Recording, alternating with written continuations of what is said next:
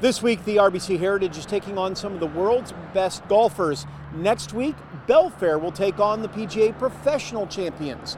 Doug Coop may be one of the best as well, but not as a golfer, but as a collector of golf balls. And now you're going to see either a very sick man or a guy with too much time on his hands. A walk upstairs takes you into Doug Coop's ultimate man cave.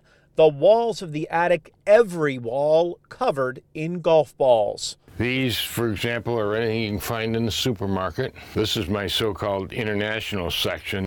One room takes you into another. Blue corporates, and then on down to orange and some red here, and then this is all black corporates. And another. In this corner are all the courses I've played, which number, I don't know, 486 or so. Cartoon stuff, odds and ends. There's seemingly no end to Doug's collection. Categorized, alphabetized, 15,000 in all started 20 years ago at a little course in Vermont. So a lot of balls would end up in the river, so I'd go in the river to take the balls, and if I found a logo ball, I'd just throw it in a bucket. That bucket morphed into this. Somebody said, well, Doug, do you have them all cataloged? And I said, no. And I said, quite frankly, I'm not sure I would have the patience to do that. You run a borderline issue where sometimes something could morph into what might be deemed a job, if you will. And this is certainly recreation.